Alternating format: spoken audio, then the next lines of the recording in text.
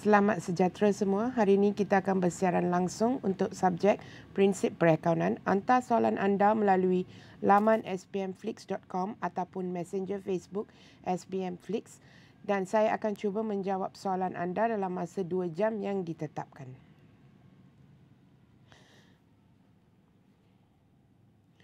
Baiklah.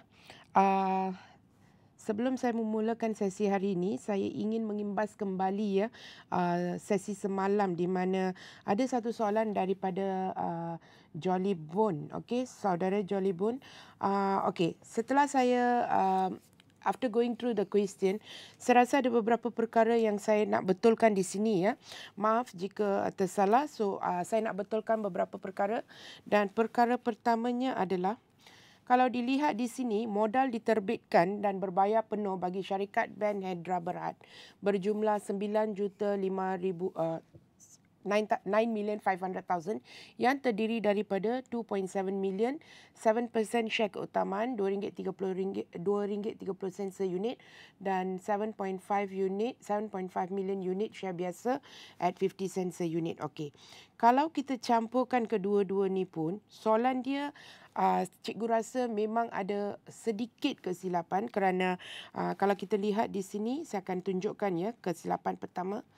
Mereka menunjukkan bahawa modal diterbitkan dan berbayar penuh adalah RM9,500,000. Betul tak? Okey, bagaimana kita dapat jumlah ni? Sebenarnya jumlah ni adalah daripada share biasa. Okey, unit share biasa kat sini adalah 7,500,000 unit. Okey, dan bagi seunit adalah RM50 sen. So, jumlah dia adalah RM3750. Okey. Okey, seterusnya bagi share keutamaan. Okey, jumlah dia adalah 2,700,000 unit at RM230. So, jumlah dia adalah RM621.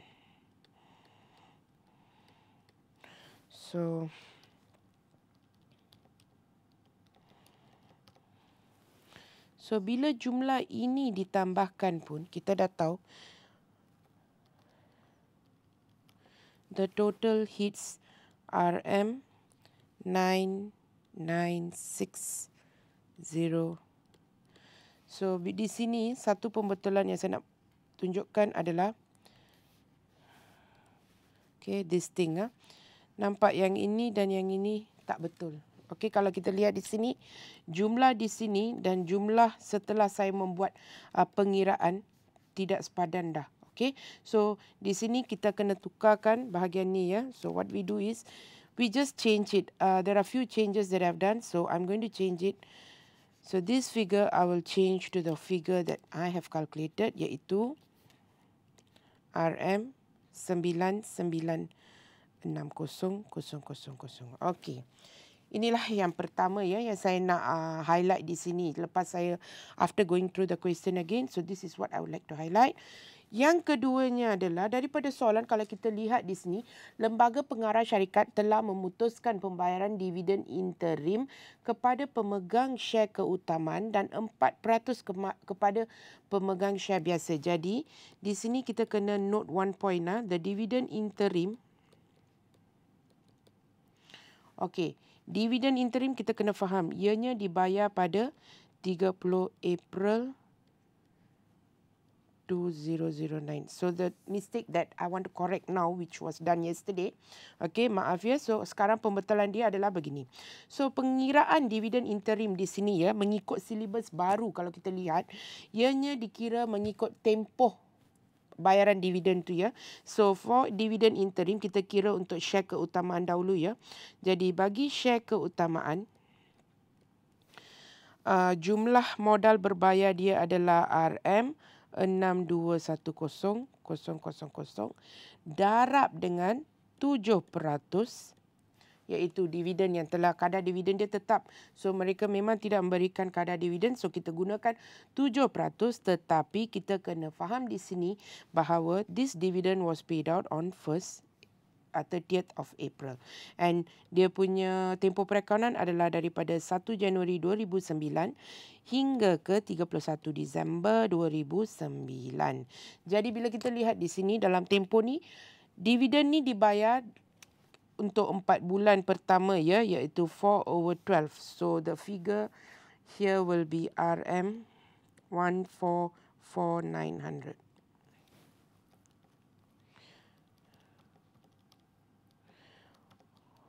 Okay, 144,900. So ini merupakan dividen interim bagi share keutamaan.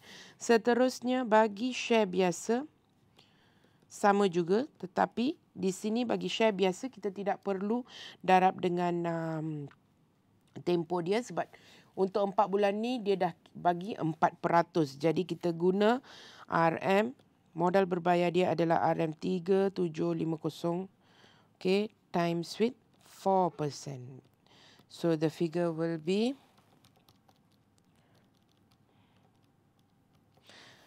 RM 150,000.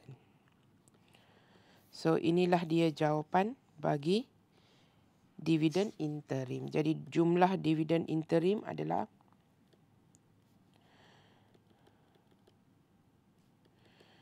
jumlah ni kalau kita kena tambahkan kedua-dua ya, and plus 144,900, you get RM 294,900.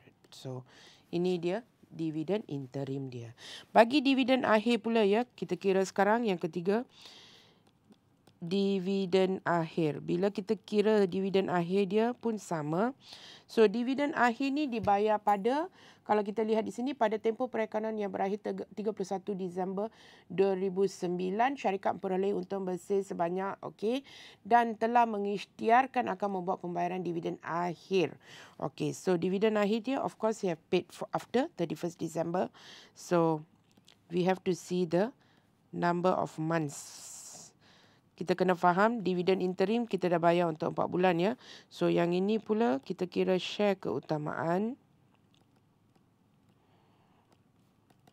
So RM 6210 darab dengan 7% dan the remaining number of months that's there is about 8/12. So jumlah dia adalah RM 2898.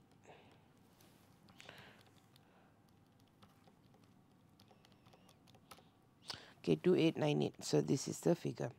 Bagi share biasa,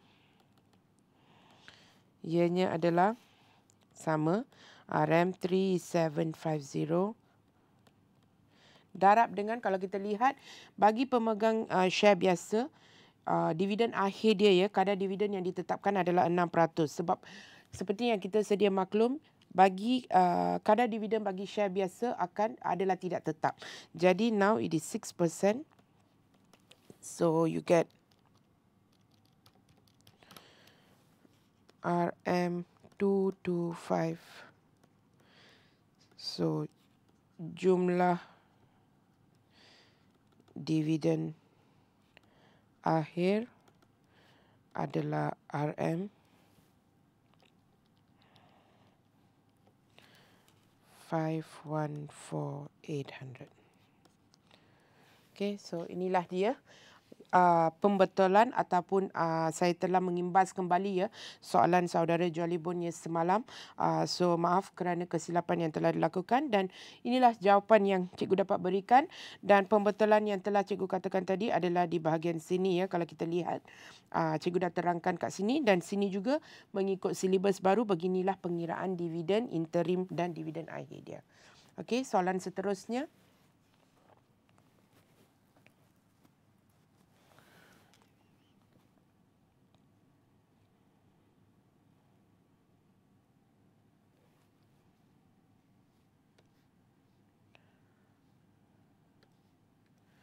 Okey, jika ada soalan seterusnya ya, sebab semalam ada juga yang meminta mengenai kelab dan persatuan ya, dana terkumpul dan sebagainya. So, kita akan lihat sama ada soalan-soalan. Ya, ada soalan di sini. Maklumat yang berikut diperolehi daripada Cikgu. Maklumat yang berikut diberikan oleh sebuah perniagaan perkongsian. Perniagaan Abu dan Abi mempunyai jumlah aset 76,000 dan jumlah liability 8,400. Dalam proses realisasi, semua aset tersebut direalisasi sebanyak 64,000 dan liability dijelaskan sepenuhnya. Belanja realisasi berjumlah 250. Berdasarkan ikatan perjanjian perkongsian, perniagaan Abu dan Abi bersetuju untuk membahagikan untung atau rugi realisasi masing-masing mengikut nisbah 2:3. Hitungkan untung atau rugi realisasi bagi perkongsian Abi. Okey, so kalau kita lihat di sini, okey, we do the account realisasi ya.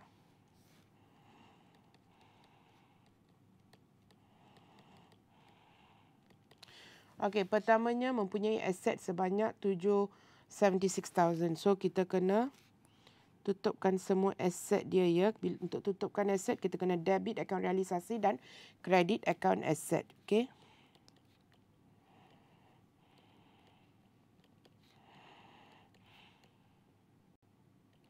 So 76,000. Okey, akaun lain kita tak perlu buka sebab kita nak buat cuma akaun realisasi. Dan dan jumlah liability dia ialah 8,400.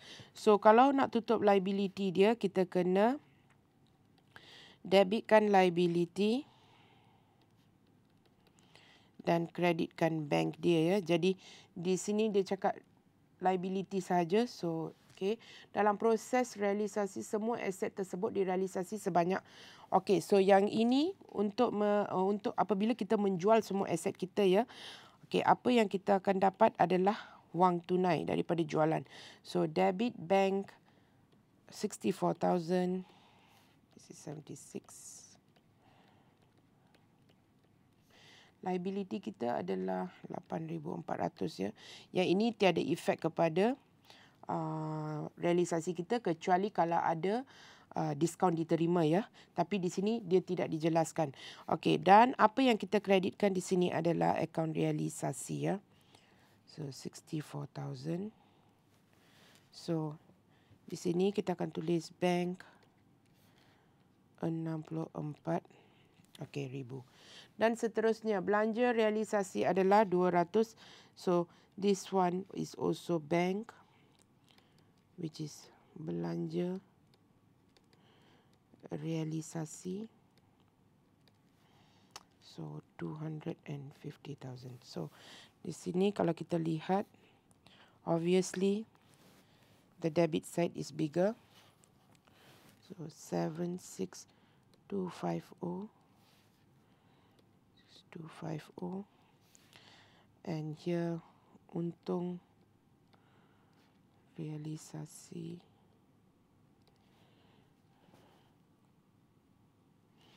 okay, Abu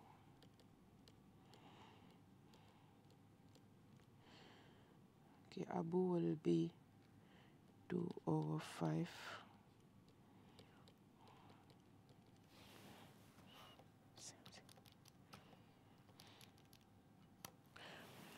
12250. Okey. Inilah baki dia.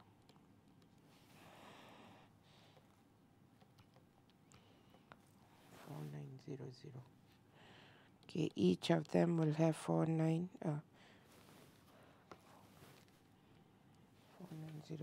and AB ya, kita kena kira untuk AB. So 12250 times 3. So it's 7350. So jawapan dia adalah AB adalah 7350 ya. Untung realisasi iaitu 7350. Okay, so this is under perkongsian ya.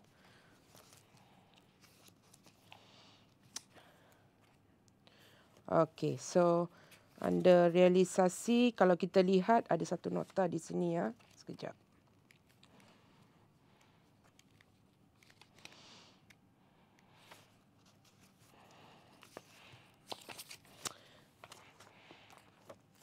Okey, so kerana bahagian debit realisasi adalah lebih besar daripada okey. Okey, so di sini ianya dikenali sebagai 7350 untung realisasi. Baiklah, soalan seterusnya. Ianya akan masuk ke dalam akaun modal ya. Okey, berikut adalah petikan akaun pendapatan dan perbelanjaan kelab Tepok. Akaun pendapatan dan perbelanjaan bagi tahun berakhir 31 Disember adalah Dobi beasiswa susut nilai lengkapan.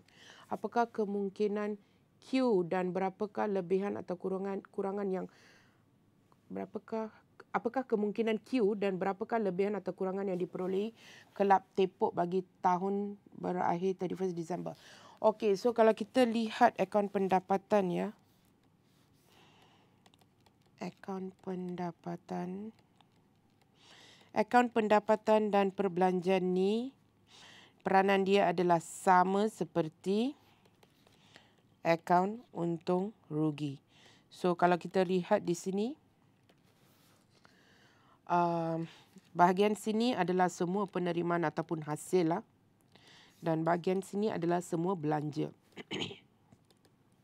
So kalau kita lihat Q ni falls under the hasil region. So kalau kita lihat the only possible hasil yang kita boleh lihat di sini adalah yuran pertandingan. Okey, majalah ialah belanja, gaji belanja, penyelenggaraan premis pun belanja. So that's the only possibility. Dan macam mana kita nak kira? Okey, kalau kita lihat ada 210 lebihan atau kurangannya 2460, 340, 430 ya. Bahagian debit dia, dan di sini 330, 274, 1510. Kalau kita lihat, obviously the perbelanjaan lebih ya. Okay, this is 3440. Then you minus 330, 274, 1510. So 1326 kurangan. Okay, this is the kurangan. Jadi dua perkara yang telah saya katakan tadi. Pertamanya bahagian sini adalah hasil. So the Q is falling under the region of hasil. Jadi kemungkinan Q hanyalah yuran pertandingan. Sebab gaji merupakan belanja. Majalah pun merupakan sejenis belanja. Penyelenggaraan pun merupakan belanja. So apa yang dikategorikan sebagai hasil adalah yuran pertandingan. So jawapan dia daripada Q kita dah jelas ya. Jawapan dia adalah C. Dan kalau kita lihat bagaimana kita nak mengira kurangan atau lebihan adalah kita tambahkan bahagian belanja dan bahagian hasil dia. So obviously belanja di sini adalah lebih besar daripada hasil. Maka ini adalah kurangan ya. Kalau sebaliknya belanja adalah lebih kecil daripada hasil ataupun hasil lebih besar daripada belanja, ianya dikategorikan sebagai lebihan. Jadi jawapan dia adalah C. Okey, seterusnya.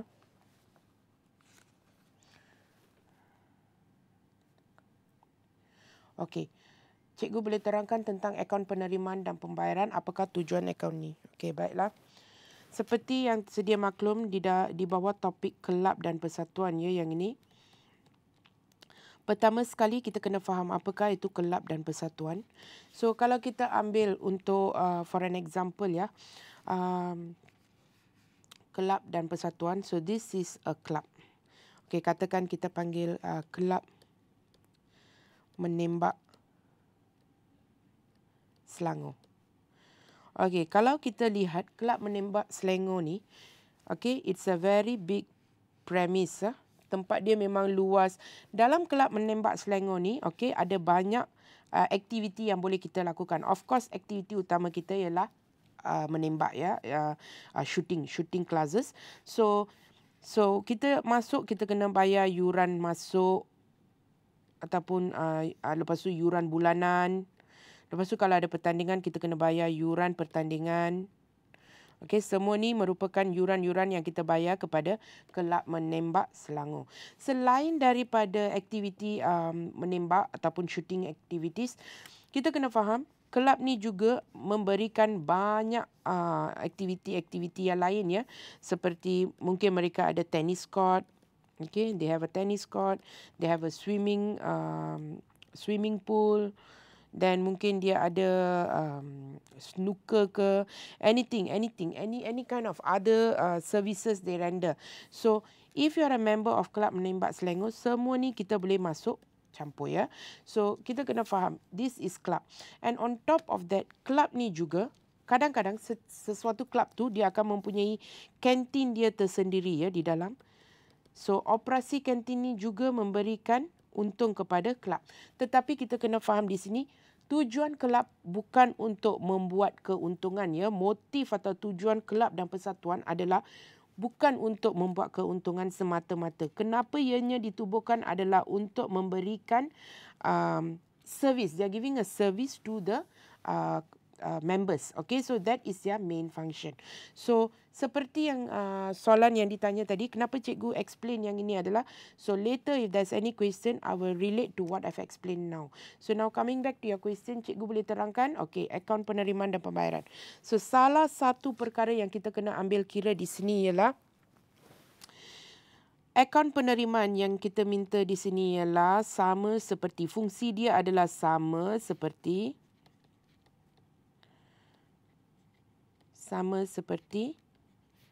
buku tunai. So, saya rasa semua orang tahu apa maksud buku tunai kan? Buku tunai ni kita buat apa? Kita rekod semua penerimaan dan pembayaran. Betul tak? So, fungsi dia adalah sama bagi akaun penerimaan dan pembayaran. Cuma bagi kelab dan persatuan, okay, since you have already asked the question, I will go through it. Okay, lagi satu, milikkan tunggal. Saya rasa kalau saya beri penerangan ni, memang senang untuk semua faham ya. Okay, so the first one, dalam kelab dan persatuan, okay. Dalam milikkan tunggal, kita buat buku tunai. Untuk kita tahu baki bank atau baki tunai. So, dalam kelab dan persatuan, kita akan buat akaun penerimaan dan pembayaran. Fungsi dia sama juga, kita nak tahu berapa banyak wang yang kita ada ya dalam kita punya kelab. Okay, so I think I've answered your question. The next thing that I would like to do is, bagi milikkan tunggal, kita selalunya buat, for example, akaun untung rugi. Okay. Di sini kita akan buat akaun pendapatan. Okay, kita akan buat akaun pendapatan dan perbelanjaan. Okey, seterusnya bila kita lihat penyata kedudukan kewangan ya. Penyata kedudukan kewangan kita selalu panggil equity pemilik. Okey. Kita panggil equity pemilik ya. Bahagian equity pemilik sahaja berubah bagi kelab dan persatuan, iaitu bagi kelab dan persatuan kita tidak akan memanggilnya sebagai equity pemilik, tetapi kita panggil dia sebagai dana terkumpul. Itu saja perbezaan dia. Kalau kita lihat di sini, perbezaan dia adalah dalam bentuk terma dia saja ya. So, equity pemilik is dana terkumpul, dan pengiraan lain semua sama. Kalau kita di sini macam mana kita kira modal? Asset tolak liability equals to modal. So, bagi dana terkumpul sama juga, asset tolak liability, tetapi ianya dikenali sebagai dana terkumpul. Okey. Lagi satu, kalau kita lihat dalam milikkan tunggal, kita panggil dia untung bersih atau rugi bersih. Tetapi dalam kelab dan persatuan, kita panggil dia sebagai lebihan atau kurangan. So, inilah beberapa perbezaan yang cikgu boleh tunjukkan. So, you will understand better. Tapi cikgu memang dah jawab soalan yang ditujukan, iaitu apakah terangkan tentang akaun penerimaan dan pembayaran. Akaun penerimaan dan pembayaran, fungsi dia sama seperti buku tunai. So, this is how you open. Bagi BB. Semua hasil di sini. Ataupun penerimaan. Semua pembayaran di bahagian sini. Dan kita akan dapat baki hantar ke bawah. So, kalau kita lihat, fungsi dia sama seperti buku tunai. Okey, tujuan penyediaan saya dah bagi tahu untuk mengira baki akhir tunai yang kita ada dalam tangan. Okey, so seterusnya.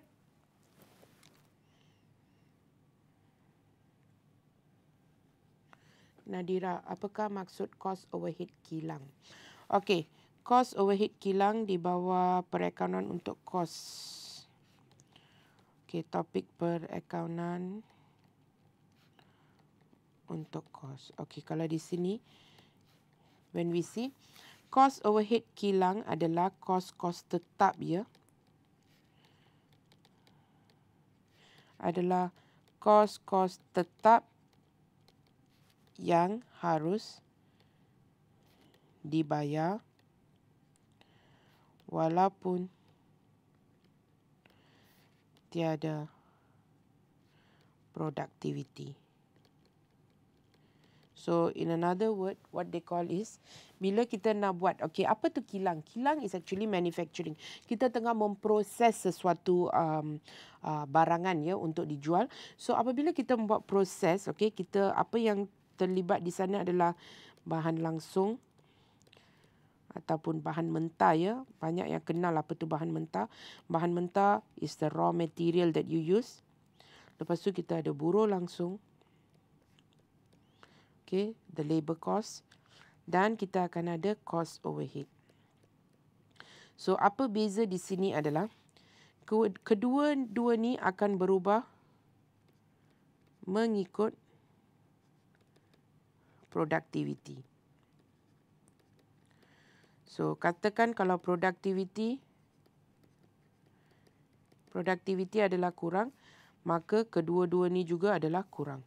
Bila productivity meningkat, maka kos bagi kedua-dua ni juga meningkat.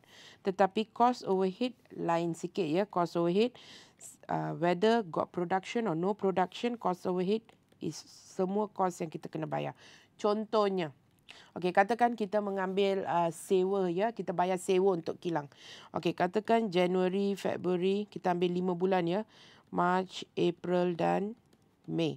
So, you take all these 5 months. Okay, kita mula perniagaan and kita kena bayar RM2,000 untuk sewa kilang kita ya. So, January ada production, kita bayar. February ada production, kita bayar.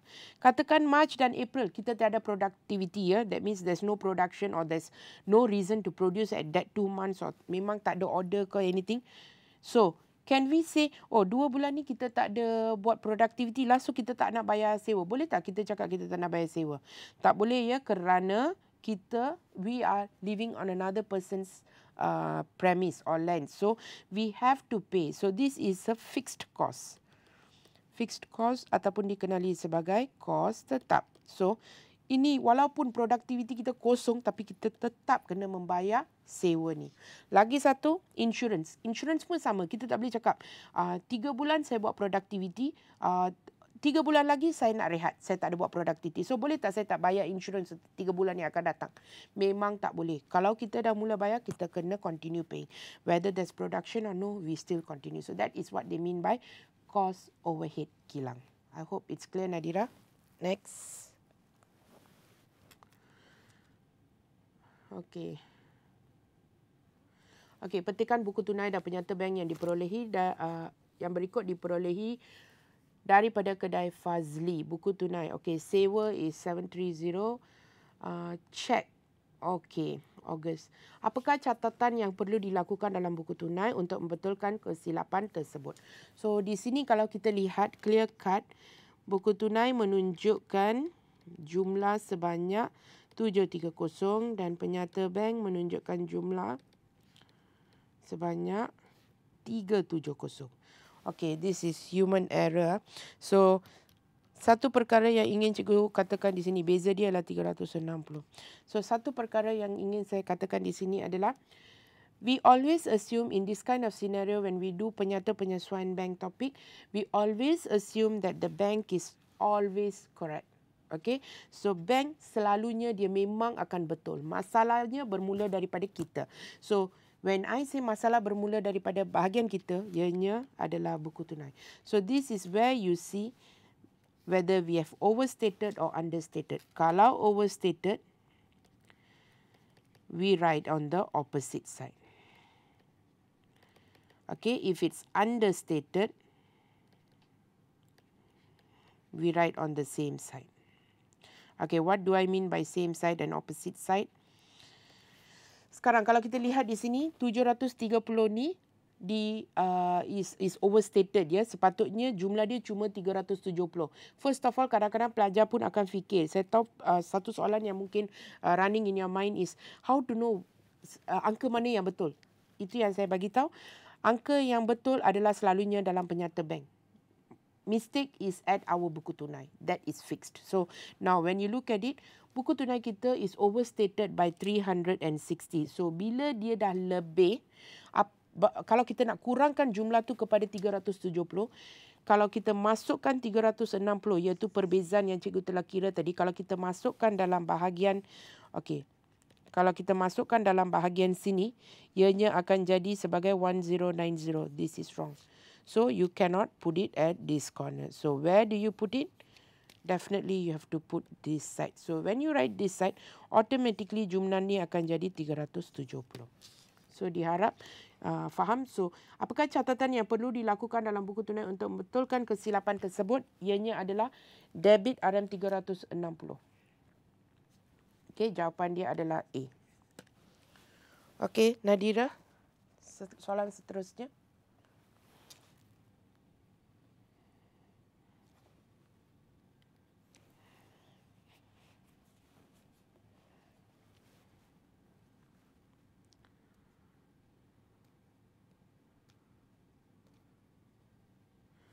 Fan Bobby. Cikgu, apakah maksud kesilapan songsang? Okey, kesilapan songsang. I give you one example. I think lepas tu boleh faham dengan senang.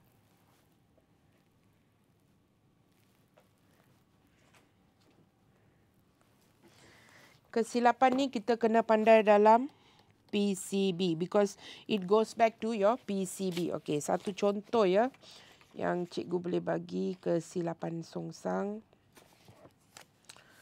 Okey.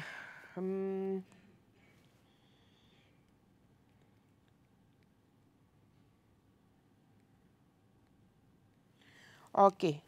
So PCB kita penting ya, PCB ataupun SCB ya. Catatan bergu lah. Okey, catatan bergu kita kena bagus sebab kalau kita lihat topik pembetulan kesilapannya 2 tahun dia keluar ya dalam SPM pembetulan kesilapan ni. Kalau kita lihat apa yang mereka minta adalah untuk membuat catatan bergu dia dan yang keduanya adalah untuk membuat imbangan duga yang baru. So satu contoh dia ialah kesilapan songsang boleh dikategorikan sebagai apa yang patut didebitkan kita kreditkan, apa yang patut dikreditkan kita debitkan. Contohnya membayar membayar gaji dengan cek. Okey. Bagi yang memang very good in catatan bergu, you will know what is a debit and credit. Betul tak? Sepatutnya ya, sepatutnya apa yang didebitkan dan dikreditkan adalah membayar gaji dengan cek, debit gaji, kredit bank. Betul tak? Ini merupakan catatan yang betul. Okey, bila saya cakap songsang, ianya bermaksud instead of doing this, what you have done is you creditkan bank dan you debitkan gaji. So this is what they call songsang, upside down. Okay, so this is the example of kesilapan songsang. Okay, but again dalam topik ni, I think what is more important is you must be very good at these two, especially this. Sebab kalau yang ini betul, barulah yang ini akan betul ya. So just a reminder, 2 tahun ni dah keluar ya, including trial last year. Okay, seterusnya. Okey, berikut ialah daripada soalan daripada Faris.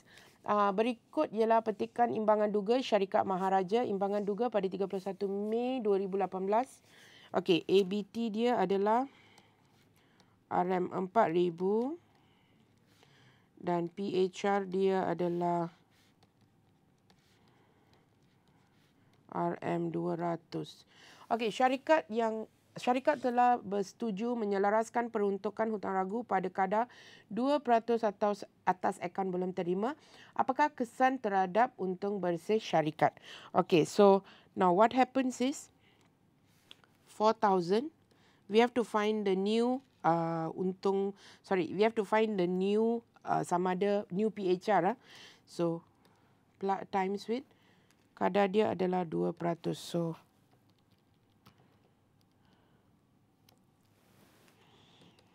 80. So the new figure is 80. So what happens here is, this is the new figure. The old figure, we take it from here, yeah. So 200. So the differences here is 120. So kalau kita lihat, the new one is lesser than the old one. So bila pengiraan PHR baru kita adalah kurang daripada yang lama, maka ini merupakan pengurangan PHR. Jadi apakah itu pengurangan PHR? Pengurangan PHR adalah hasil kepada perniagaan ataupun rugi kepada perniagaan. So kalau kita lihat dalam PHR, kita ada 3 senario seperti yang kita sedia maklum. One is wujud, one is tambah, one is kurang. So dalam 3 senario ni, kedua-dua ni ianya dikategorikan sebagai belanja dan yang ini ia dikategorikan sebagai hasil. So kalau kita lihat di sini, daripada pengiraan baru kita dapat PHR baru kita untuk tahun ni adalah 80 sahaja. Berbanding tahun lepas iaitu RM200. So di sini berlaku pengurangan sebanyak RM120. So ini merupakan hasil. So katakan untung bersih kita ya, katakan untung bersih kita adalah 20,000. So since this is a hasil, we have to add on to our hasil 80. So now our untung bersih kita akan bertambah sebanyak RM80. Jadi jawapan dia ialah untung bersih bertambah sebanyak RM80 iaitu A, jawapan dia. Seterusnya, Nadira, akaun-akaun di bawah ini diambil daripada buku sebuah perniagaan, akaun alatan pejabat. Okey, baki dia adalah alatan pejabat adalah RM13,600. Seterusnya susut nilai terkumpul ya. SNT. SNT is susut nilai terkumpul ya, short form for it. Okey, susut nilai terkumpul alatan pejabat is RM2040. Okey, pada 31 Disember 2016, alatan pejabat disusut nilaikan pada kadar 10% mengikut kaedah ansuran tetap. Berapakah susut nilai terkumpul alatan pejabat pada 31 Disember 2016? Okey. So, berdasarkan kaedah ansuran tetap. So, now, since you have come to this topic, let me explain. Ini penting juga ya. Okey, so belanja susut nilai ada 3 kaedah. Okay, I always stress on this. Ada 3 kaedah. Pertama dia adalah dikenali sebagai atas kos ataupun garis lurus ataupun nama lain dia adalah ansuran tetap. So saya rasa sekarang kita dah tahu apa maksud dia, macam mana nak buat ya. Kedua dia adalah kaedah baki berkurangan. Kadang-kadang juga dipanggil sebagai nilai buku. Dan yang terakhirnya adalah kaedah penilaian semula. So kalau kita lihat ini merupakan kaedah-kaedah mengira belanja susut nilai.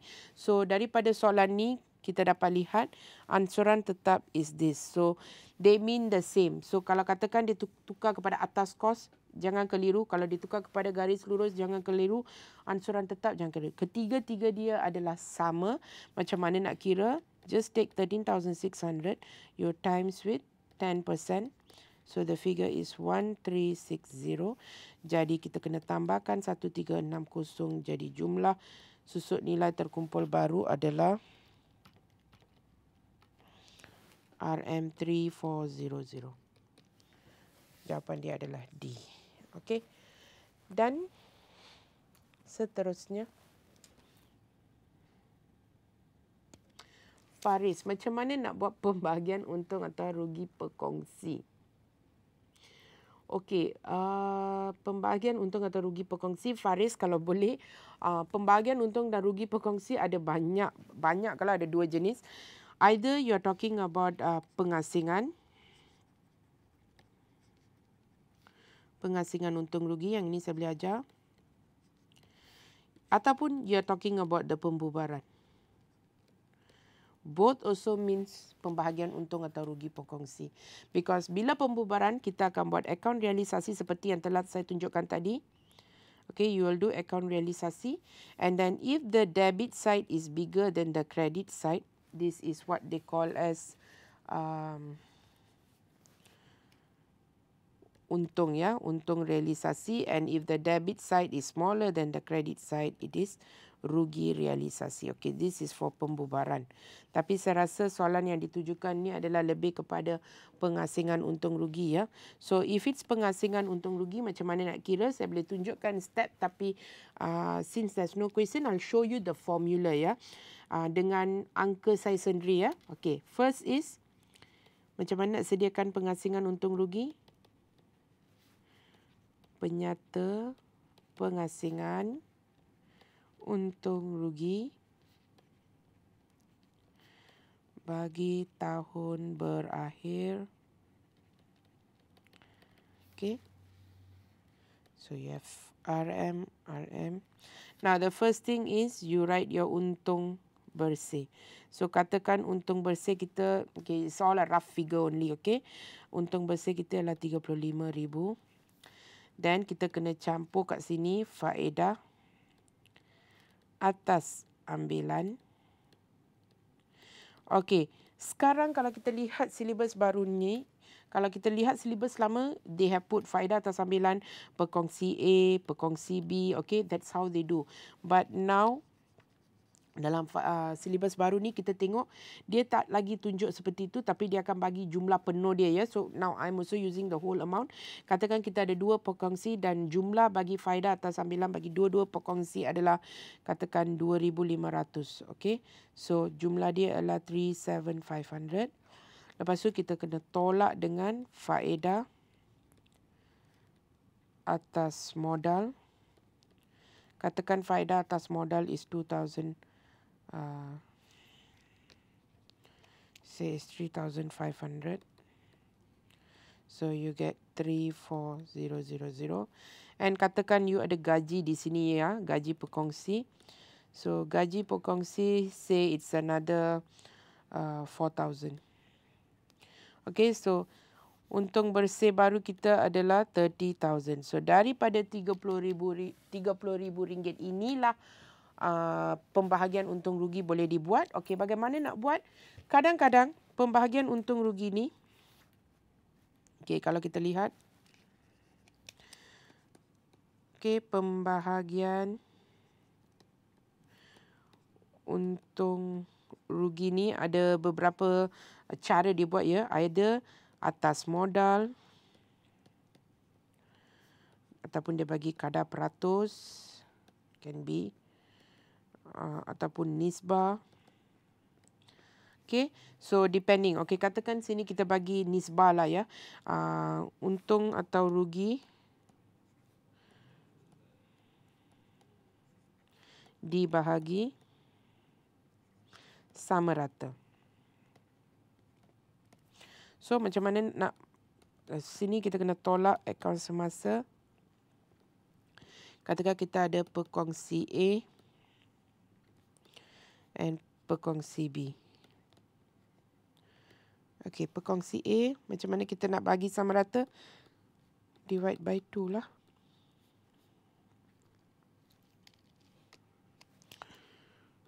Times 1/2. This one also same. 30,000 times 1/2. So you get minus 15,000 minus 15,000.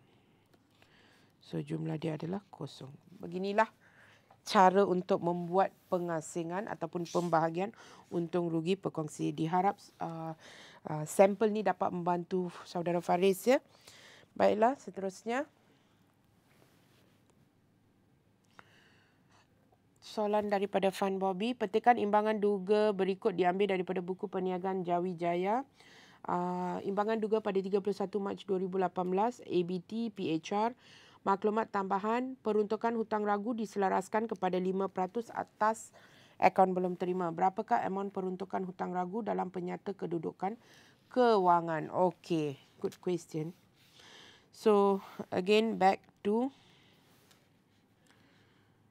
ABT ya. Yes. ABT kita adalah RM 7,800. PHR kita yang diberi dalam imbangan duga adalah RM 400. Jadi maklumat tambahan kita katakan diselaraskan kepada 5% atas ABT. So what happens is RM 7,800 times with kadar dia which is 5%. So inilah amount baru kita ya. This is the new figure. Okay. 5%.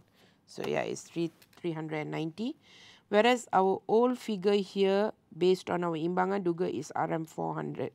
So clearly ada pengurangan sebanyak RM10 di sini ya. So whatever it is, kita bandingkan the new is lesser than the old. So when the new is lesser than the old is pengurangan. If the new is bigger than the old, it is penambahan. So our scenario is this. Okay, so bila kita lihat di sini pengurangan kat sini RM10. So what do you debit, what do you credit? Okay, penting again SCB, sistem catatan bergu ya.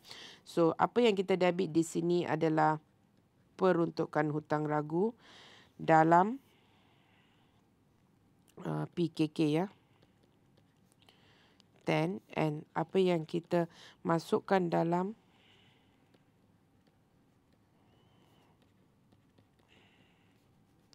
Desain kita masukkan dalam PP ya 10. So dalam soalan ni berapakah amount peruntukan hutang ragu yang berapakah amount peruntukan hutang ragu dalam penyata kedudukan kewangan? So obviously the answer is this. Okay, because this is the new figure that we have calculated. So that the answer is B.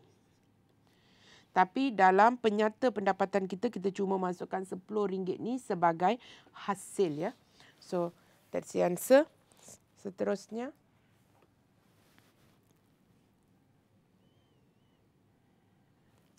Faris, cikgu boleh terangkan tentang perbelanjaan modal? Yes. Okey, perbelanjaan modal di bawah topik kelab dan persatuan. Since tanya pasal perbelanjaan, cikgu akan terangkan kedua-dua sekali ya. Di bawah topik kelab dan... Okey, so kalau kita lihat di sini, perbelanjaan hasil, perbelanjaan modal. Pendapatan hasil, pendapatan modal. So kalau kita lihat perbelanjaan tu apa? Something that you spend, right? Your spending. Okay, this is your receiving. So kalau kita lihat di sini, bila saya cakap perbelanjaan hasil, ini merupakan perbelanjaan belanja harian kita ataupun belanja that is frequently that you spend for.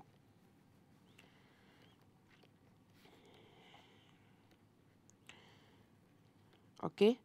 Contohnya,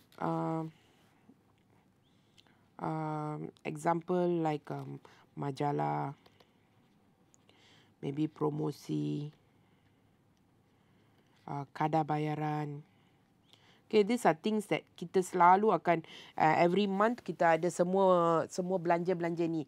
So belanja-belanja yang memang ulang-ulang kita bayar tu merupakan perbelanjaan hasil. Okey, perbelanjaan modal di sini ya. Kalau kita lihat apakah itu perbelanjaan modal, ia merupakan belanja yang agak jarang berlaku. Or I will say it happens once in a blue moon. Okay, when I say once in a blue moon, okay, artinya out of like 3 years one time, or maybe after 5 years one time. Contoh dia, tadi contoh yang cikgu bagi tahu kan, cikgu cakap cikgu akan relate dengan contoh yang telah cikgu ajar tadi. So kalau kita lihat kelab menembak selangor, tadi cikgu dah bagi contoh. Dalam kelab menembak selangor ni ada tennis court. Tennis court tu bukan kecil ya, tennis court yang besar.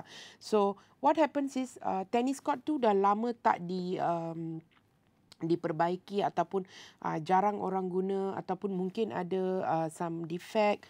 So what happen is you can do pembinaan kembali ya, pembinaan ataupun penyelenggaraan tennis court. Okay, penyelenggaraan the tennis court lah. Okay, so you are rebuilding the tennis court. So remember, rebuilding tennis court akan menyebabkan perbelanjaan, definitely, because you have to spend for the renovation or the construction or whatever, right? So itu merupakan perbelanjaan. Tapi kita kena faham di sini, kita bukan setiap bulan kita nak pergi betulkan tennis court dia ya. Tennis court nak besarkan ke ataupun nak memperbaiki ke atau menyelenggarakan kan. We cannot be, okay, instead of penyelenggaraan I'll call baik pulih, maybe baik pulih tennis court. Okay, baik pulih ataupun reconstruct, okay. So what happens is, one time you touch the tennis court, it may cost you about, say, a bomb, about 80,000 or 100,000. We won't know, okay? Sebab you buat balik kembali the whole tennis court. So, kalau kita lihat perbelanjaan tu sangat besar ya. So, this is what they call as perbelanjaan modal. So, perbelanjaan seperti ini jarang berlaku, dan perbelanjaan sebegini, iaitu perbelanjaan modal ni, kita tak boleh masukkan dalam akaun pendapatan dan perbelanjaan. Sebaliknya, mana kita masukkan? Dalam penyata kedudukan kewangan, iaitu di bawah dana terkumpul. Kita akan tolakkan perbelanjaan modal kita. Okey. Dan kalau kita ada penerimaan ataupun pendapatan modal, kita akan campurkannya.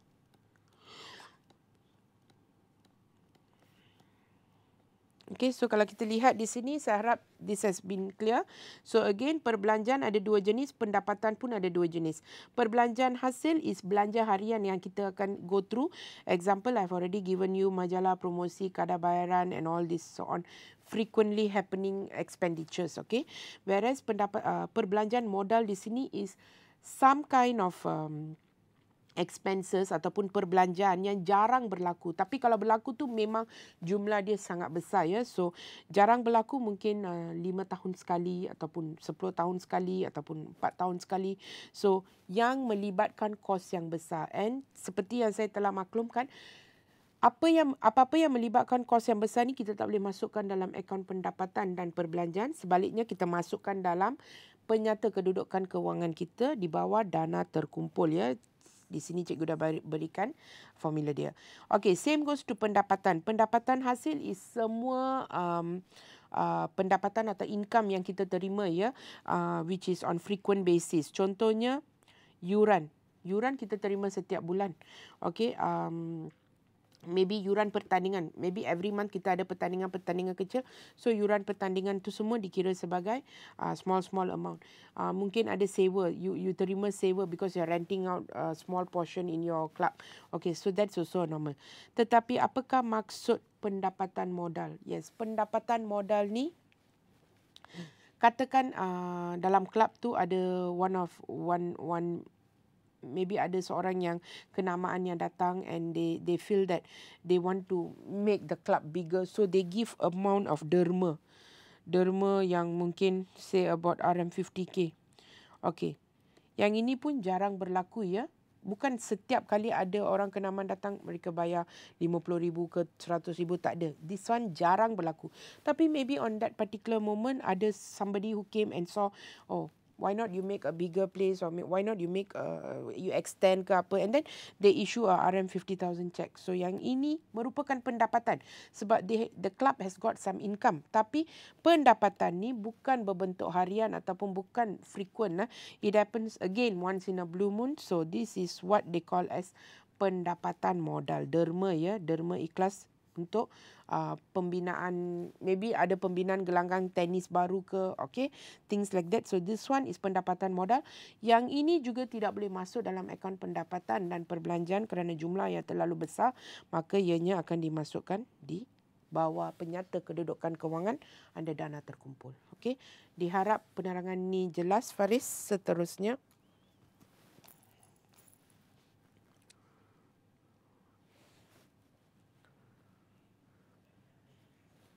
okey, Nadira, boleh terangkan tentang titik pulang modal. Okey, titik pulang modal. Okey, this is another topic under perakaunan untuk kos. Okey, since tiada contoh, saya akan beri penjelasan yang secara mudah ya. Kalau ada soalan, kita buat. Okey, so TPM ni ada dua kaedah untuk buat ya. Satu, kaedah graf. Lagi satu adalah kaedah margin caruman. Okay, so kalau kita lihat, this is purely calculation. This is graph method. Okay, so pertama, apakah maksud TPM? Very short and simple, I'll explain in a graph method.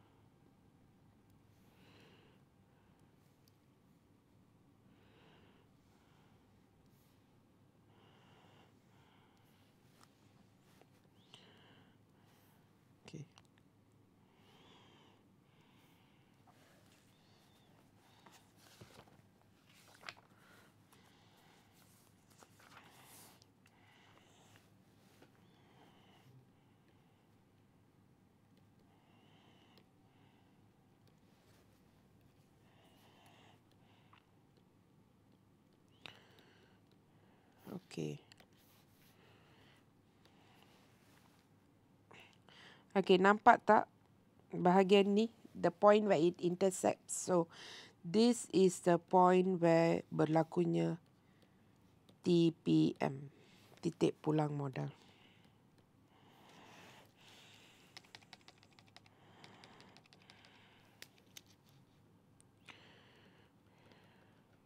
Okay. So, katakan kat sini adalah RM2. Okay, di sini pula adalah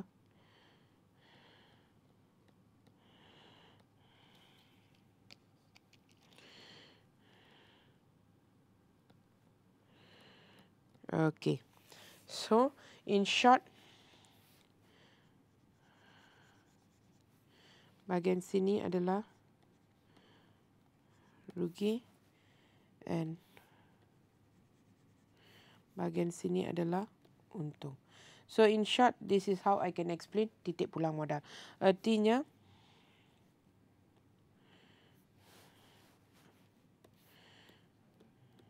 jumlah hasil adalah sama dengan jumlah kos.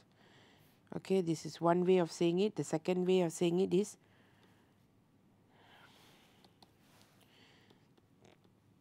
tiada untung dan tiada rugi. Okay, so and the third example I can give you very short and simple is, katakan this is a pen. Okay, this is a pen. Okay, kos untuk buat pen ni adalah RM10. Okay, harga jualan dia pun adalah RM10. So this is TPM. That means no profit, no loss. Hope this is very clear. Okay, so based on the graph method, kita akan buat. Okay, yang ini pun memang ada, I'm not saying anything. Okay, chances you won't know what's coming out. So if this comes out, it's memang satu soalan yang boleh dikatakan jackpot lah, sebab ini merupakan soalan yang senang ya. Sebab asalkan kita boleh lakar graf ni, okay, lakar graf ni, and kalau kita ada semua point-point yang cikgu nak tunjuk kat sini ya. If you have this point, you have this, you have this, and then you show this, this and this, you can easily score your mark. Easily about 5 to 7 or 6, 8 marks you can easily score from here. So kalau keluar macam ni memang untung lah ya. So kalau kita lihat kos tetap, saya dah bagi tahu kos overhead tadi. Lepas tu kita akan ada jumlah hasil dan jumlah kos, dan apabila garisan ataupun lintasan hasil dengan kos bertemu di satu titik ya, titik itu merupakan titik pulang modal, iaitu di mana jumlah hasil adalah sama dengan jumlah kos, ataupun juga dikenali sebagai keadaan di mana tiada untung dan tiada rugi bagi perniagaan tersebut. Atau dengan erti kata lain, dengan satu contoh yang mudah yang cikgu dapat tunjukkan di sini, katakan we are manufacturing a pen. Okay, kos untuk membuat pen ni adalah RM10. Lepas tu, lepas kita buat pen ni ya, untuk RM10 kos dia, kita jualkan pen ni pun untuk harga RM10. So kalau kita lihat clear example, di sini kita tidak membuat sebarang keuntungan, sama juga kita tidak membuat sebarang kerugian. Harga kos kita ialah harga jualan kita. So this is TPM in graph. Okay, and anything below the TPM region is kawasan di mana kita akan mengalami kerugian dalam perniagaan. That means anything that you produce lesser than 3,000 is rugi. And anything below 2,500 is rugi. Anything above 2,500 is untung, and anything above 3,000 it is untung. So hopefully this is clear. And kalau kita gunakan kaedah margin caruman seunit ya, yang ini formula dia adalah, formula TPM dia adalah kos tetap over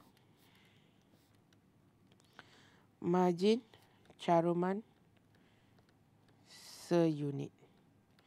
Okey, macam mana nak kira margin caruman seunit? Ialah harga jualan seunit tolak kos berubah seunit.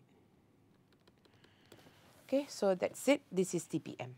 So, harap saudari Nadira dapat memahami topik TPM ni. Seterusnya,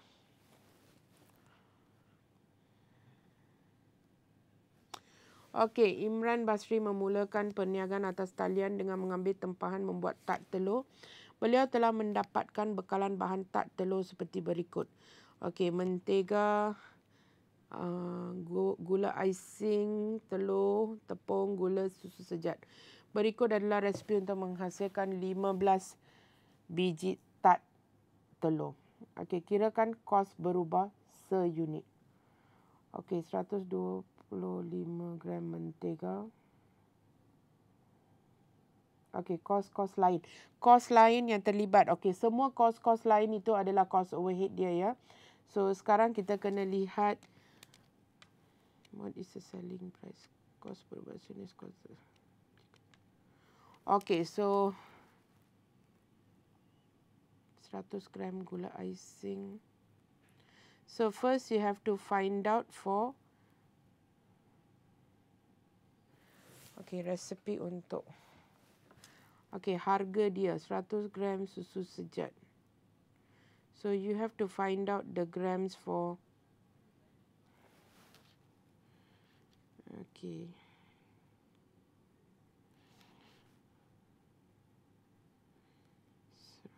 125 gram, 100 gram gula ais krim. Okay, so we find out for 100 gram.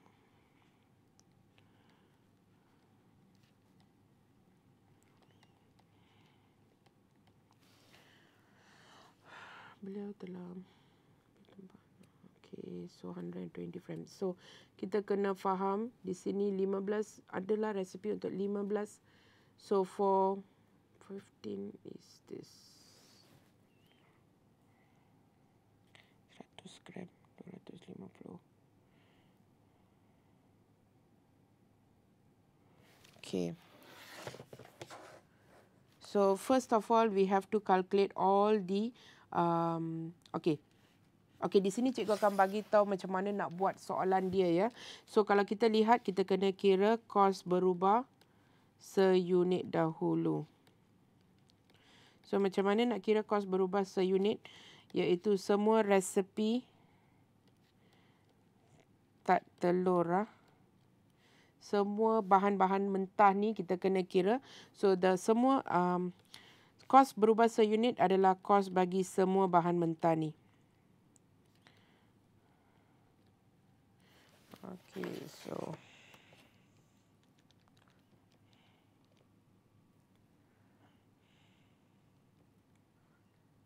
gram 250. Next is 100 gram. 500 gram is 250.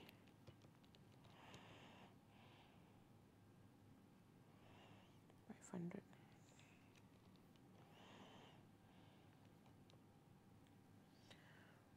Okey, jadi kita kena kira untuk semua kos bahan mentah ni ya.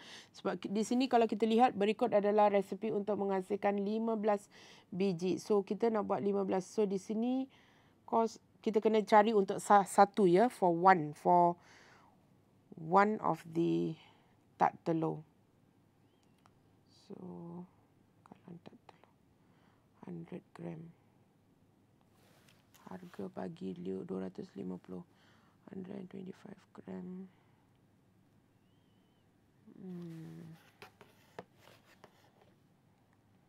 So first of all you have to find for the calculation, which is the cost tetap. Okay, so di sini cikgu akan ajar macam mana nak buat saja. So you can try. Kos berubah seunit dia ialah you have to take the 15 biji tat telur punya measurement, and you have to find out for one tat first. What is the cost for one tat? Okay, so you see all the kalau di sini dia ada bagi semua pengiraan untuk tat ya. Yang resipi yang diberi ni adalah untuk 15 biji. So first kita kena cari untuk 1 biji dahulu. So bila kita dah cari untuk sebiji, barulah ianya adalah kos berubah seunit. Dan keduanya adalah kos tetap ya. Kos tetap di sini kalau kita lihat,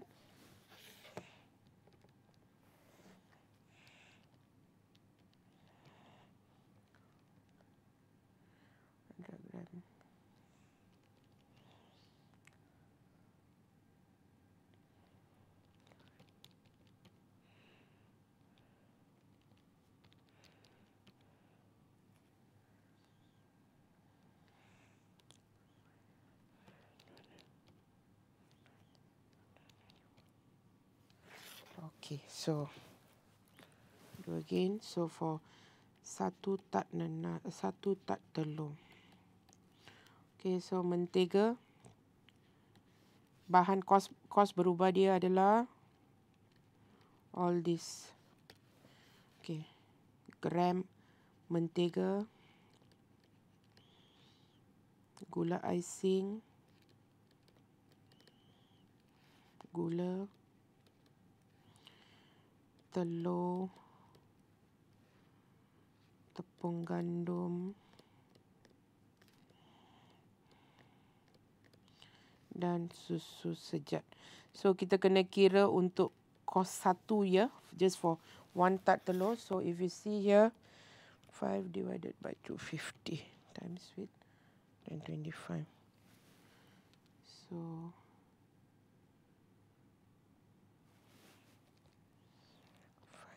divided by 12 times with 124.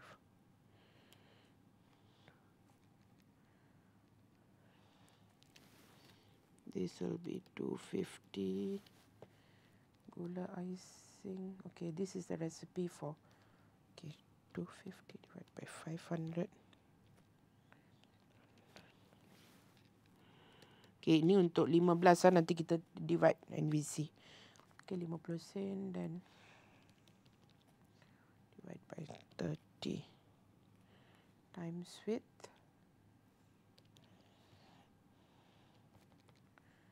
gram gula. Okay, RM3 divided by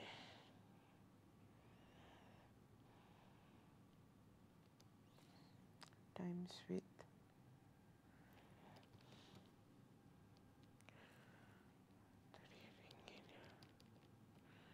RM3 times with gula is, okay, telur is 11.25 divided by 30 times with berapa? Kita guna 8 biji. So 8 biji will be RM3. Tepung gandum is 3 divided by 1000 times how much are we using? 250 grams, so 75. And susu sejat 3 times with 100 gram. So this is the cost for the 15 tak telur. So 250 plus 50.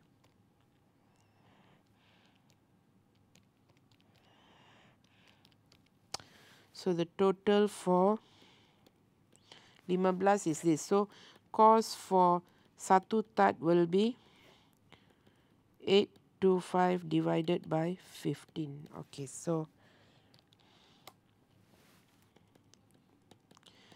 RM 55 cents. Okay, so cost berubah seunit is this. The next one, cost tetap. So cost tetap dia adalah,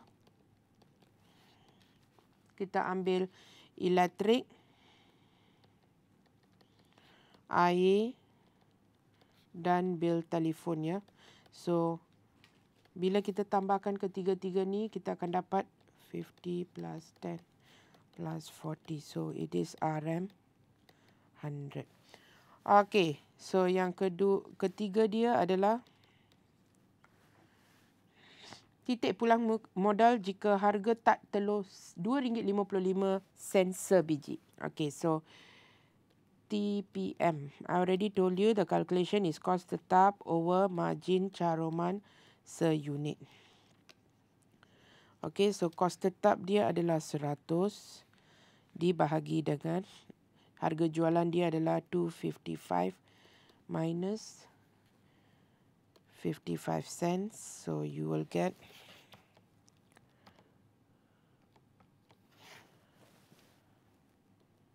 50 units.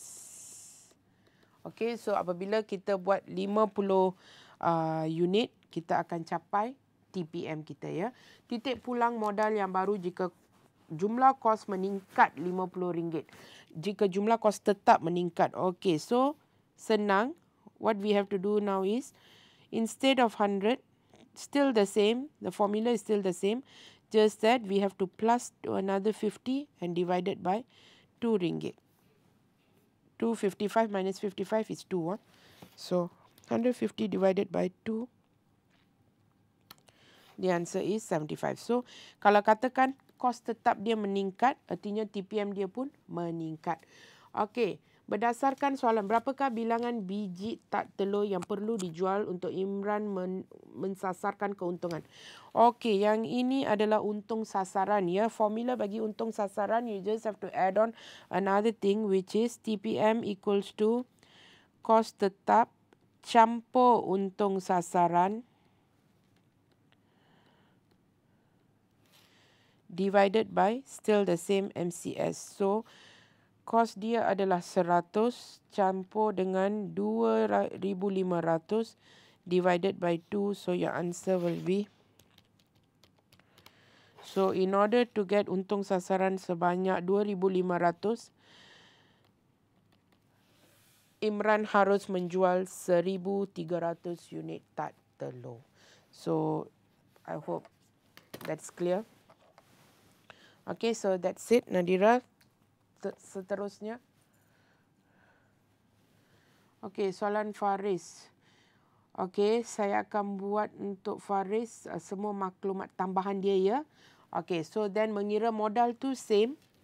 Penyata mengira modal. So, macam mana kita mengira modal is always the same. Asset tolak dengan liability dia ya. So, use this formula later to calculate your modal akhir. Okay, now let's do the working. Pada 1 Disember 2017, pemilik membawa masuk lengkapan peribadi bernilai RM5,000 ke dalam perniagaan. Lengkapan disusut nilai pada kadar 5% setahun atas kos. Okay, so the first thing that you have to do is pemilik membawa masuk lengkapan peribadi. So, you will have to debit lengkapan, kredit modal sebanyak RM5,000. Together with that, we do the susut nilai dia sekali ya. Kalau kita lihat apa yang involved di sini adalah belanja susut nilai. So, lengkapan yang memang sedia ada adalah sebanyak RM17,000 darab dengan 5%. So, you get 850.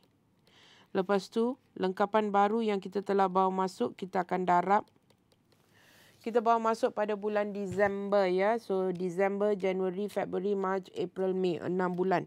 So, you divide by 6/12 because that's the usage. Times 0.05 for 6/12. So, 125. So, jumlah belanja susut nilai ialah 975. Okay. Seterusnya, pemilik membuat ambilan inventory bernilai setiap hujung bulan ya. So, catatan dia adalah debit ambilan,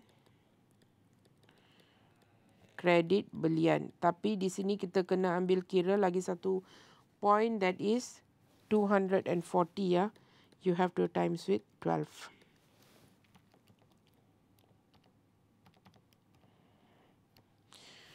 $2,880. Okay. So, this is yang kedua. Ketiga, salah seorang penghutang telah diisytiharkan muflis pada 31 Mei 2018 dan hutangnya berjumlah 500 dihapuskan sebagai hutang lapuk. Perkara ini terlupa rekod. So, very simple, debit hutang lapuk and credit ABT. Okay. That's all you need to do. Okay, seterusnya. Peruntukan hutang ragu sebanyak 4% hendaklah diwujudkan. So, jangan lupa di sini kita dah ada hutang lapuk. Jadi, ABT kita adalah ABT minus hutang lapuk. Then, you times with your kadar PHR, ya. So, ABT kat sini kalau kita lihat on the end of the month. Okay. Okay. So, kalau kita lihat ABT kita adalah 13,200.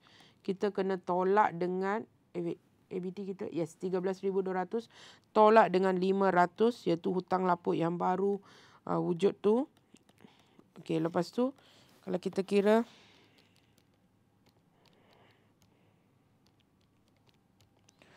so it's 508.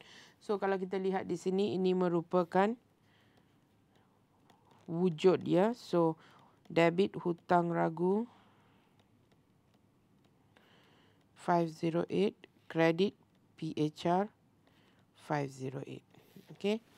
Yang kelima, pada akhir tempoh perakaunan, perniagaan menerima sewa belum terperoleh sebanyak 250. So what you have to do is debit sewa diterima, kredit sewa belum terperoleh sebanyak 250. Okey. Now, faedah atas pinjaman dikenakan 7% tahun atas baki pinjaman dan nilai ini belum dijelaskan. So, kalau kita lihat tempoh matang dia adalah 2030 ya. So, ini merupakan pinjaman jangka panjang, liability bukan semasa. So, faedah atas pinjaman belum dijelaskan. So, what you have to do is number 6, faedah atas pinjaman. So, kalau kita lihat pinjaman di sini adalah 13,000. So, it has reduced here, 13,000. Okay. So, we take the 13,000 times with 7%.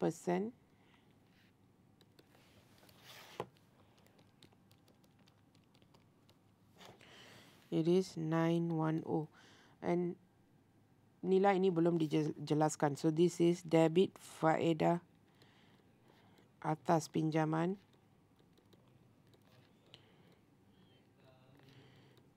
RM13,000.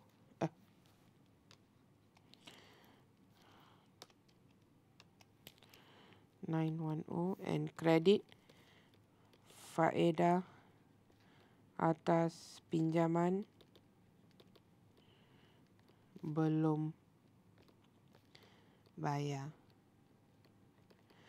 Okey. Seterusnya yang ketujuh adalah kenderaan dibeli pada 1 Jun 2017 dan dijangka guna pakai selama 10 tahun. Pada akhir tempoh usia penggunaan, kenderaan tersebut dijual semula pada nilai RM5,000.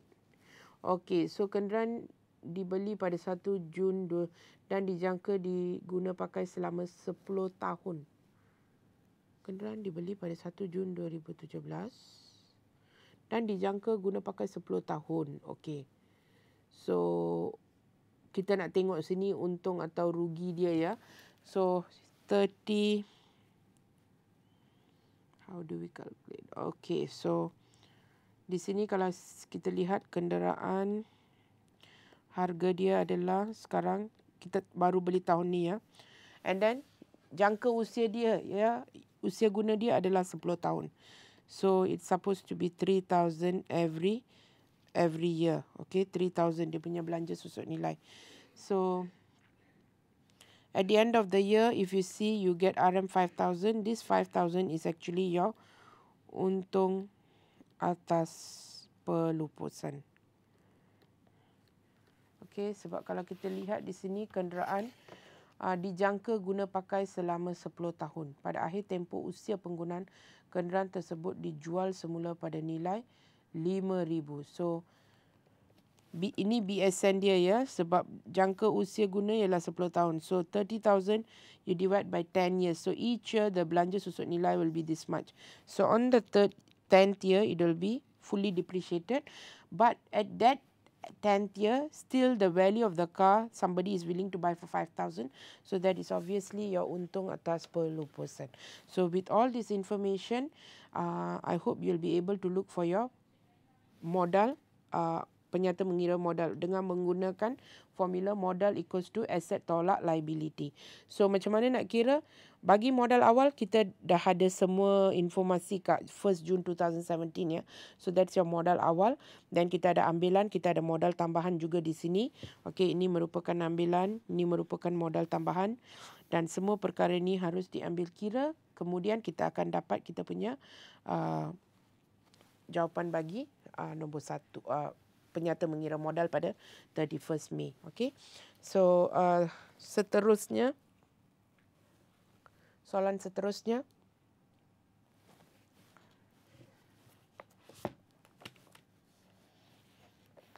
Cuy on. Perniagaan Suryati membayar 3,000 dengan cek kepada pembekal Alibaba untuk menjelaskan hutang sebanyak 3,000. Menyatakan akaun-akaun yang terlibat. Okey, so akaun yang didebitkan. Perniagaan Suryati membayar cek kepada hutangnya. So di sini dia menjelaskan cek kepada ABB dia ya. So what you debit is debit ABB. ABB sebanyak 3,300 and discount.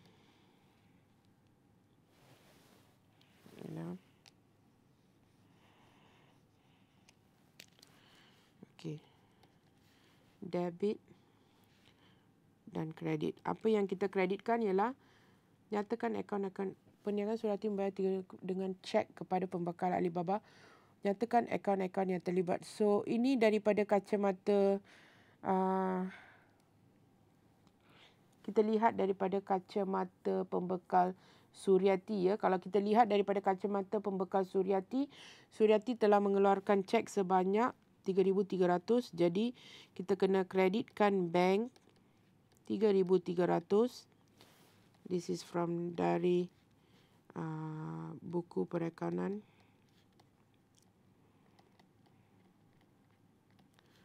Suryati. Okay, so debit bank, credit, discount diterima 200 and this is account belum bayar. RM 3,500. Okey, kalau dari buku perniagaan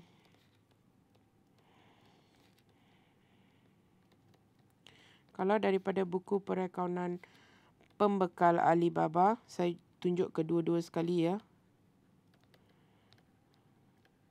Okey, katakan kita Alibaba, kalau kita terima daripada orang ya, so we are receiving, so what do you do is we debit bank 3,300 and we also debit discount diberi 200 and what we credit is we credit our account belum terima. Okay, so di sini kalau kita lihat daripada buku Perakaunan Suryati, what happens is kita tengah membayar ya. Bila kita membayar kepada ABB kita. So kita debitkan akaun belum bayar kita. Jumlah dia ialah 3,500 ya.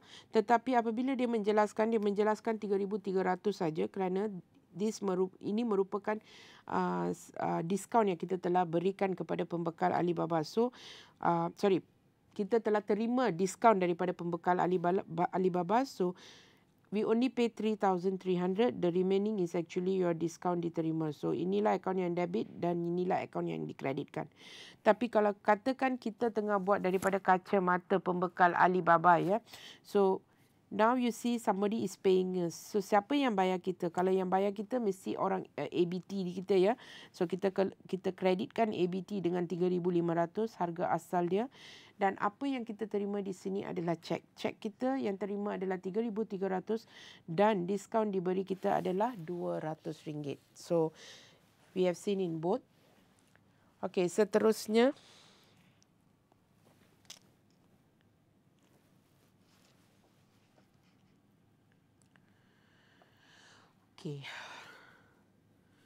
maklumat berikut diambil daripada buku-buku kelab Mai Alza di Tongkang Pecah Batu Pahat pada 31 Ogos 2017. Rumah kelab alatan pejabat Yuran Ali belum terima Yuran Ali. Kadar bayaran akaun penerimaan. Okey, sediakan akaun Yuran Ali. Okey. So akaun Yuran Ali. So, bila kita nak sediakan akaun Yuran Ali ni, we have a few things to see here. First of all is, we have yuran belum terima, yuran belum terperoleh. We have baki awal and baki akhir. So, let's start.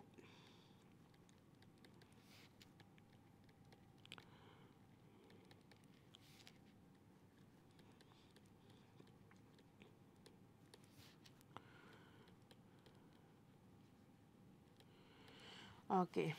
So, kalau kita lihat di sini, yuran belum terima awal.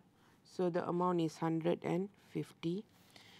This is yuran belum terperoleh awal. The amount is 200. Okay, again here, yuran belum terperoleh akhir. So akhir is 150 and we have yuran belum terima akhir. Okay, semua maklumat ni kita dapat daripada soalan ya. 250. So diharap you get it. So this is the baki BB, baki BB, baki HP, baki HP. Tapi silibus baru kita gunakan begini ya. So this is yuran belum terima awal. This is yuran belum terperoleh awal from the question. This is yuran belum terperoleh akhir and yuran belum terima akhir. Okay, so the other informations that you have to take is look at the akaun yuran, akaun penerimaan dan pembayaran.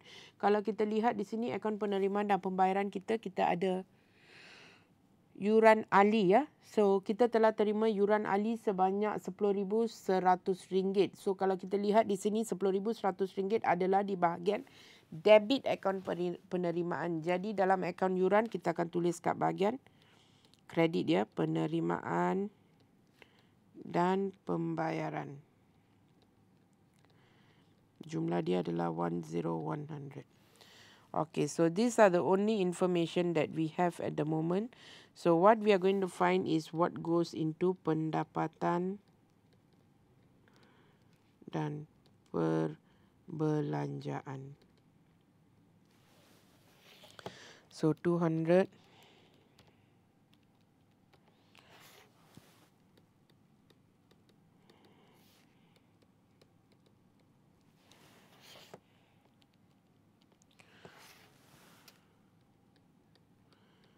Okay, so this is for akaun yuran ya.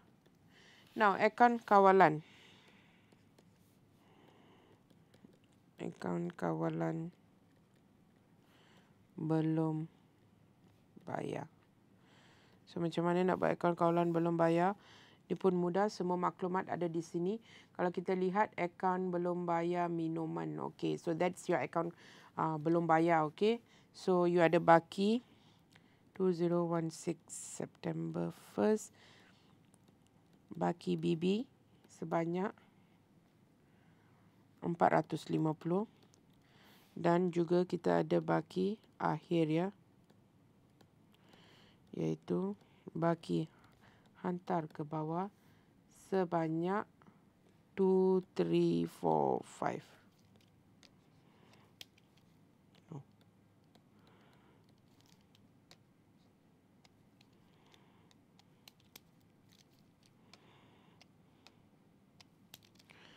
2345. Okay.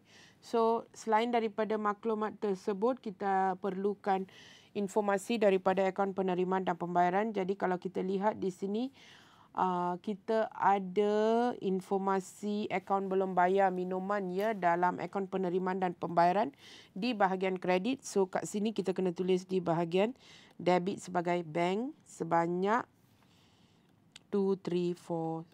So bila kita tambahkan kedua-dua belah, di sini kita akan dapat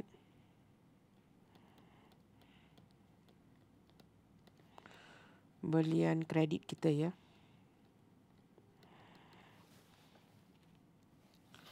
Okay, so 2340 plus 2345. 4685. 4685. 4235. Okay, so this is the answer for akaun belum bayar. So, harap Cuy On dapat faham ya dua ni. Seterusnya,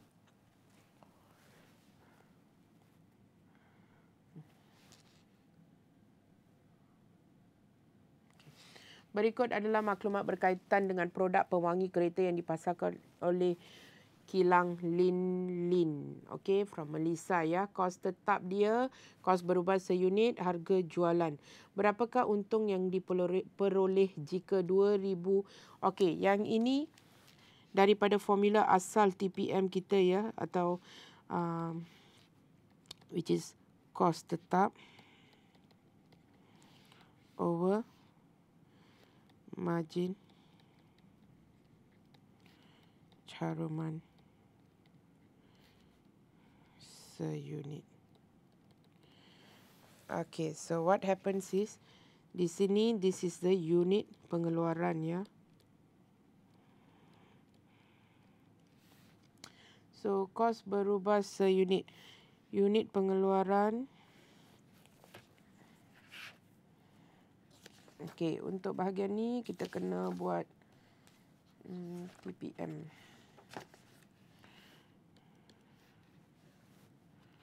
Okay, one moment, TPM.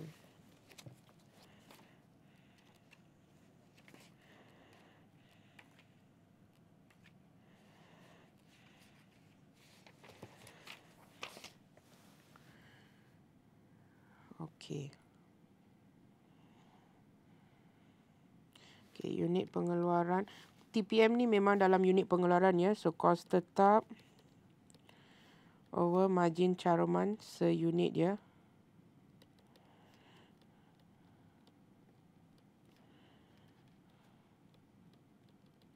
So, what happens is, sekarang kita nak cari berapa banyak keuntungan yang dibuat. So, formula dia adalah, formula bagi keuntungan adalah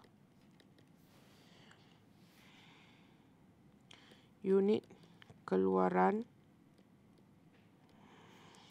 Okey, yang ini kita bawa kat sebelah sana becomes times margin caruman seunit equals to your cost tetap. Okay, so how you do is unit keluaran dia ialah margin. Okay, so it is 10,000. Sorry, this is your cost tetap. Okay, so unit keluaran yang kita perlu adalah 2,000 ya. 2,000 darab dengan, apakah tu margin caruman seunit? It is your 25 minus 15 ya. And then you minus your cost tetap, which is 10,000. So, then you get in. Then you get your keuntungan, which is 25 minus 15. So, 20,000 minus your 10,000. So, your keuntungan is RM 10,000. Okay, this is the formula for mencari keuntungan. Sebenarnya sama ya. Formula ni adalah daripada formula untung sasaran ya, which is TPM equals to kos tetap campur untung sasaran over MCS. Betul tak? Selalunya dia akan bagi untung sasaran, dia suruh kita cari TPM. TPM ni selalunya dikenali sebagai unit keluaran ataupun unit pengeluaran ya. This is the measurement of TPM. It's always in units. So now what happens here is, we know already TPM is this is the formula for the untung sasaran.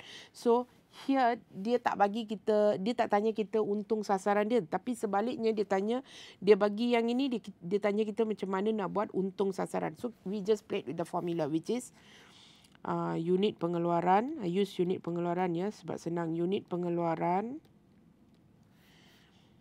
MCS pergi sana, you kena darab dengan MCS. Okay, equals to kos tetap campur untung.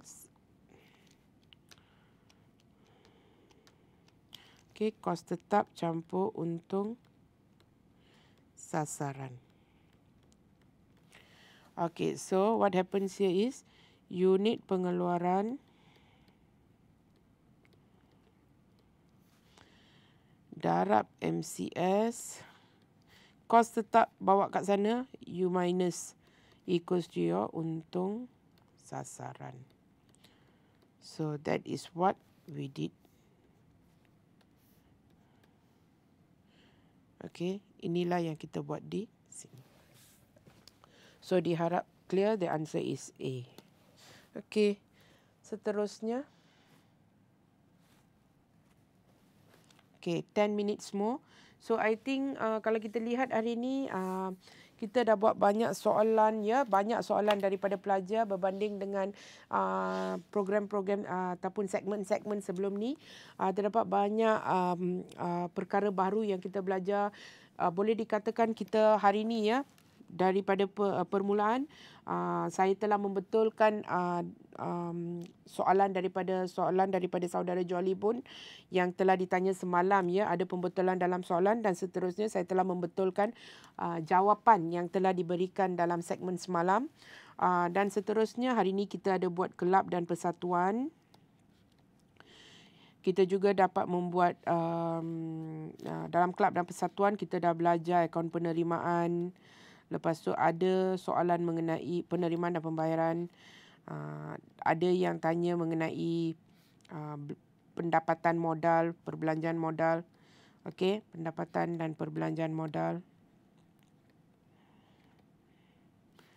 Modal dan hasil ya. Seterusnya ada yang belajar akaun yuran. Okey.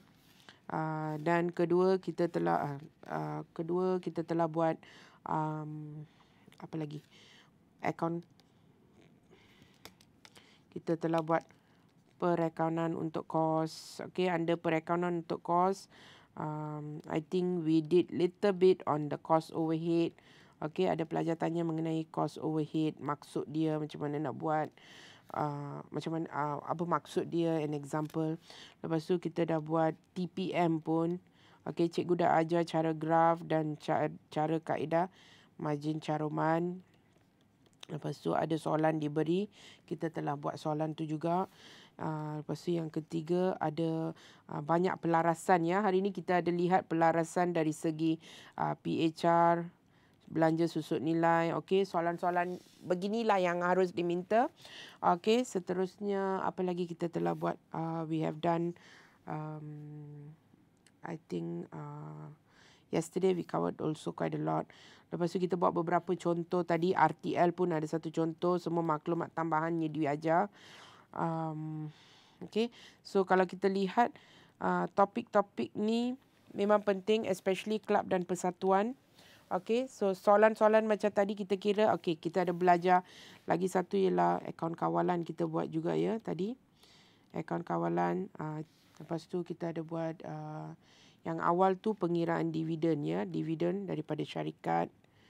So at least kita berjaya sentuh beberapa ataupun boleh dikatakan soalan-soalan, banyak soalan-soalan daripada modul-modul lain. Lepas tu ada yang tanya mengenai pembetulan kesilapan daripada tingkatan 4. Okey, pembetulan kesilapan ni kalau kita lihat ini melibatkan silibus tingkatan 4 ya. Jadi ini pun merupakan silibus tingkatan 4. Jadi hari ini kita dapat buat beberapa soalan revisi together. All these are revision questions.